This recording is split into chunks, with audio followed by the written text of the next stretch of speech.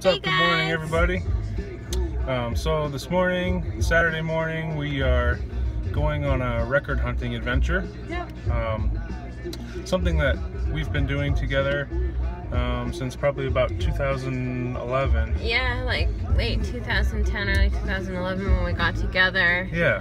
So it was, you know, I had collected a little. I never had a record, you know, player until we got together, but like I always had like a thing about vinyl, and yeah, I think when we got together, I found like this little stack of records that you had. Yeah. And I was like, oh, what are these? And you're like, oh, I like to collect these, but I don't have a player. So I think it was our first Christmas together. I bought Miranda a record player. Yep. And then that just stemmed. It was after that. It was just.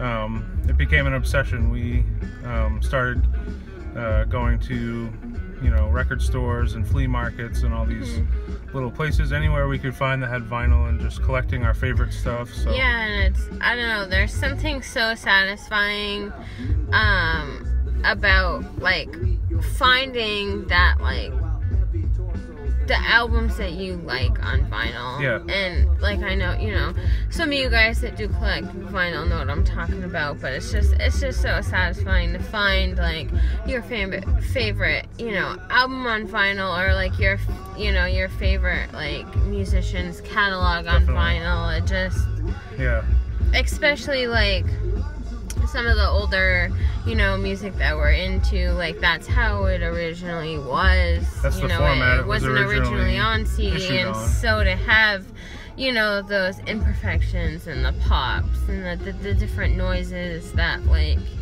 you get in like the old vinyl, it's just a really neat format, and it kind of forces you to sit and listen and appreciate the whole album. And so it's just something cool that we started doing. So this morning we're actually going to go up to Brunswick. Yep. And hit up a few spots. There's a big flea market there. Yep. There's there's an independent record store, and then there's also a Bull Moose Music. Oh yeah. We love Bull Moose. Which for you guys who don't know, it's, you know, they sell music, movies, records, video games, collectibles. They sell everything. So, and it's you know, a local thing. They're mostly in Maine, and then there's a few in New Hampshire. Yep. So we're excited. We gotta get some gas and maybe some more coffee, and we're gonna be on our way. So we'll check back in with you in a few.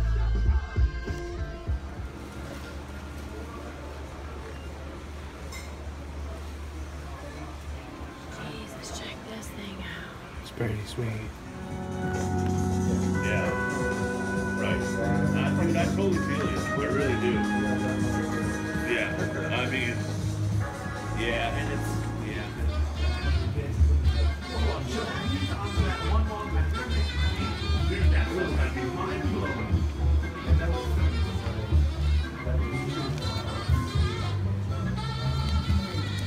What's up, everybody? We're back. We just left the flea market. Yep, just got out of the waterfront flea market. There's a guy there, I think he calls himself the Vinyl Junkie. Yeah. And he's within the flea market, and he's got just a killer selection of really clean, awesome stuff. As you guys could kind of see in the clips we showed. And yeah, he's got some really cool stuff, always fun to talk to. He's got some stories about everything. Like if you pick something up, he's like, oh yeah, I met that guy, or I know the people, or yeah, I went to that tour. I think he worked in radio. Yeah, and I think he did some stuff in like the music industry as well. You can't miss him. He sort of looks a little bit like Eddie Vedder, which is pretty cool. Definitely. But really nice guy, always fun to go, and he has solid prices for really cool original stuff. Yeah. It's not like, the majority is not, they're not reissues, they're original vinyl. So right. We actually picked up one thing that I'm pretty excited about. We got the Living Colour Vivid album from 1988, which was a really tough time to find vinyl, right around the time that the CD boom happened. They stopped really making as much. Yeah, so I've never seen this on vinyl. It's actually a radio promo copy. If you can see down in the corner of that yellow box, it's a KLQ radio promo. and it's got the radio promo on the barcode on the back. So it was a not for resale copy, which was neat. Cult of Personality, Open Letter to a Landlord, really great tracks on there. I love the bass on this record. It's a really neat album. It's it was a really actually fun album. I just saw, I never knew this. It's actually produced by Mick Jagger. Which is interesting. So I have to Wikipedia that and see. I mean, if it's on the back of the album, it's obviously obviously, to be true. Yeah, I'm saying it's true, but I wonder if there's a story behind. Right, or if he had Mick like Jagger. produced more records at that time. So if anyone knows, definitely comment and let us know like what the story was with Mick Jagger. And If he like found them or something, I don't know. I found a couple of things. I collect like old pinup advertisements, and like anything like that I can find.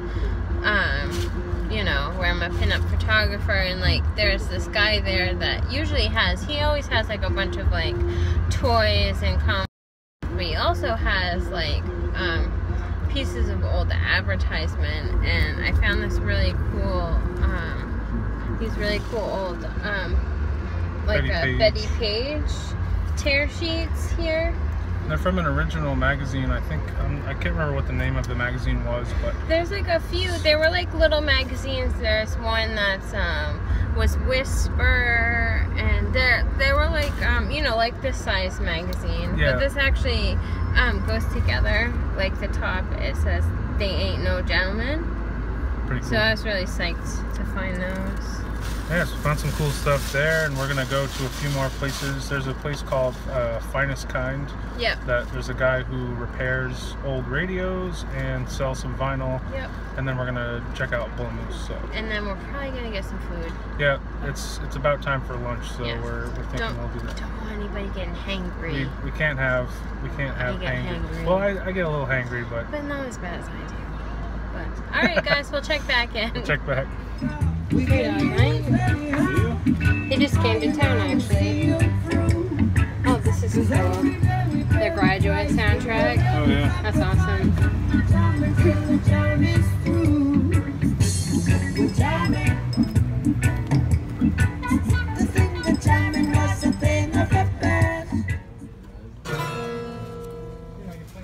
What's up, guys? Hey guys, we're back. Had some lunch. Yep. We went to a few more places. We went to what's that place called? Finest Kind. Finest Kind. Yeah. The owner there is super nice. He we hadn't been in probably about 5 years. Yeah, it's been a while. So he showed us around. He's like, "Let me give you the dime tour," and showed us where all the stuff is, because nothing's really labeled or priced there. There's stuff alphabetically, but he kind of knows in his head like where all of the genres are. Right. So he like walked us around the whole store, gave us the rundown. So that's really cool. It is cool, and they also fix like old radios and like amps and stuff there, like the old tube radios. So they have like a lot of that kind of stuff in there, which is neat. Yeah. And so I found a couple of 45s there. Cool stuff. First one I found is the Prince and the Revolution, the Kiss single. Which you don't see very often. Which you don't see very often. His stuff is a lot harder to find nowadays since he passed. But I've always, even since I was a kid, been like obsessed with Prince, and so I'm always like on the hunt for his stuff. Definitely. And then I found this, which I'm really psyched about. This is early too. This is probably what, 70s? 73. This 73. David Bowie. The Space Odyssey 45, and the backside is The Man Who Sold the World. It's really cool to have on vinyl. Again, you know, like I've always, since a young age, been a huge fan of David Bowie.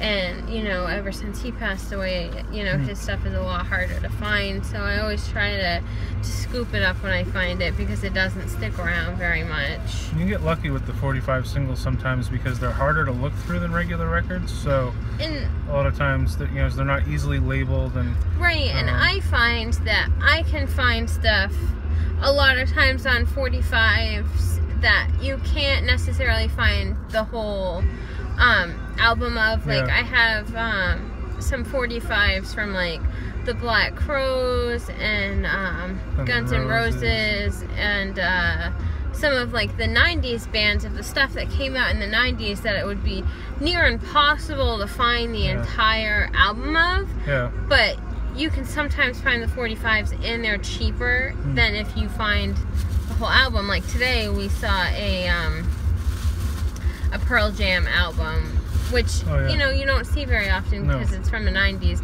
but it's $50, you know. So it's anytime you can find original Pearl Jam or Soundgarden or Nirvana or Alice in Chains, any of the grunge stuff on vinyl, it's always pricey. Which is great, and we love, and sometimes we pick up, but it's like one of those things that you kind of have to have the budget for. Yeah, we'll like you know, set aside a budget knowing we're gonna, you know, pull the trigger on something really cool like that you can't really just go on a normal day and pick up. Right, but it's not something or a you special can occasion. So go out and be like, oh yeah, I'm gonna spend $50 on this one thing.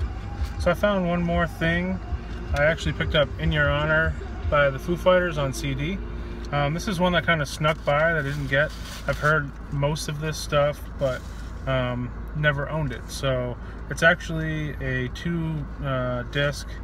I believe one was like an electric album, and then one was like acoustic. More acoustic, and I think there might even be some strings and stuff on there. So really cool to pick up. Love those guys. So was stoked to find that. So yeah, guys. Yeah, we're gonna get some coffee and head home. Head home and relax for the rest of the day. Yeah.